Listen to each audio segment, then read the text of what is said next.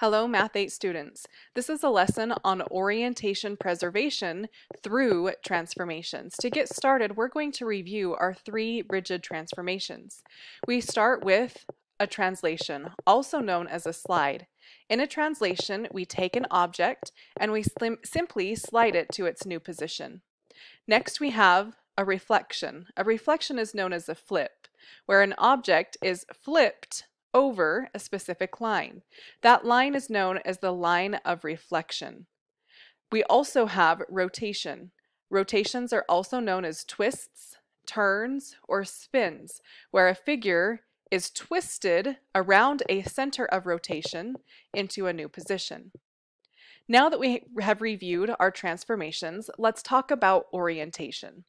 Orientation refers to the order of the pieces that make up a figure.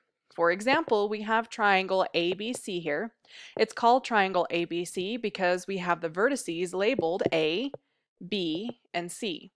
Notice that we also have our sides labeled X, Y, and Z, but the triangle is named according to the vertices.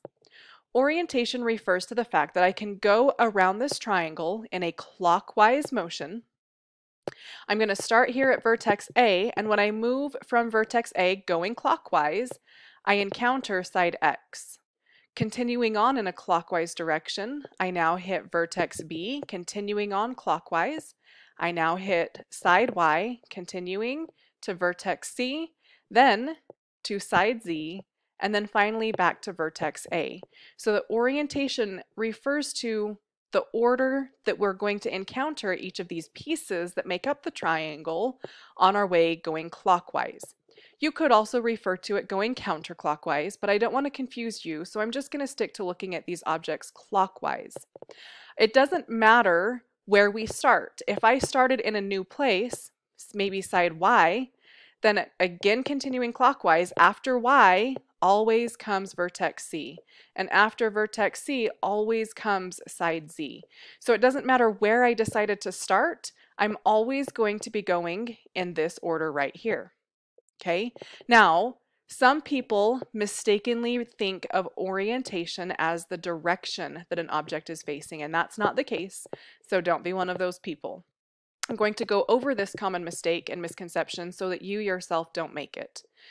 Some people who do believe this and who make this mistake think that A is always going to be on top and vertex B is always going to be here on the right. But again, that's just not the case. That's not what orientation really refers to.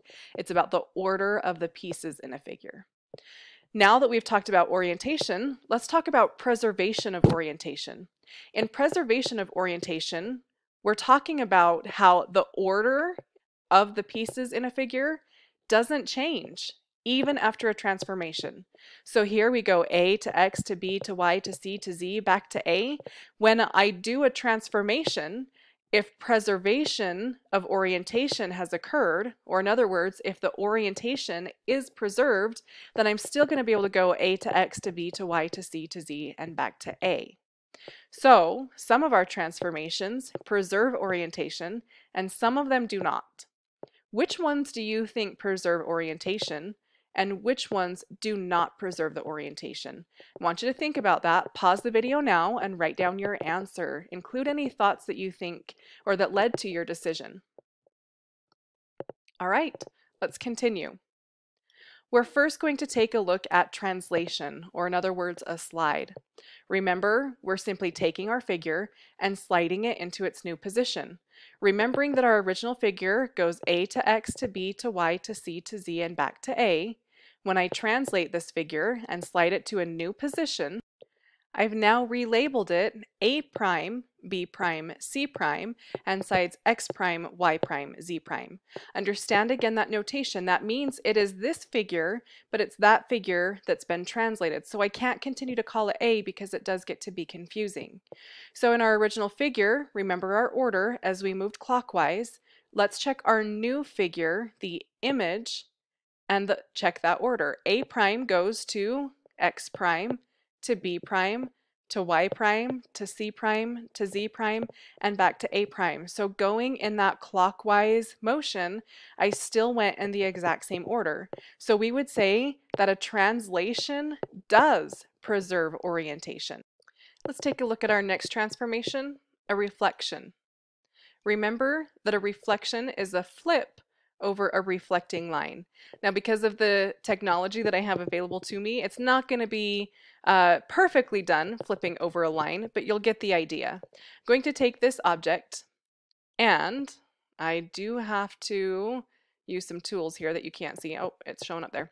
We are going to flip it horizontally, and so you can see that now it's like I reflected it over a line right about here.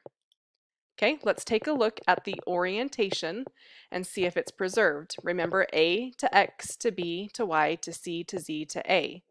That should be the order that we're looking for. Now let's go clockwise. Let's start at A, and it looks like I'm going from A to Z, then to C, then to Y, B, X, and back to A. So we should have gone AX, BY, and we went AZ, CY. So the order was not preserved, therefore orientation was not preserved. Okay, maybe that one was a fluke. Maybe if I reflect it a different way, it'll preserve the orientation.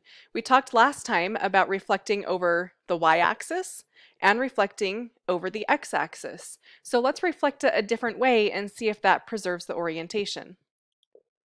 Here's my triangle ABC. Remember AX, BY, CZA.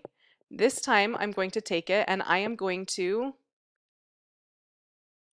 flip it or reflect it a different way. I'm just going to move it down here. Again, that would mean that we've got a reflection line that's about right here. Okay. Now remember AX, BY, CZA is the goal. Let's start down here at A. A goes to Z, C, Y, B, X if I'm going in that clockwise motion. The goal is AXBY and I went AZCY. So again, we're seeing one more time that the orientation is not preserved in a reflection. Let's take a look at our final transformation, rotation. Remember that a rotation is a spin, twist, or a turn. So we know our goal, AXBYCZA. Let's perform a rotation. Now again, that center of rotation is going to be somewhere here in the middle. I'm just going to move it so that we can compare though. And again, the goal, AXBYCZA, start at A, go clockwise, XBYCZA, just like our goal is. So even though I started at A and it was here on the top, and now I'm starting at A and it's here on the bottom, that doesn't matter. That doesn't matter with orientation preservation.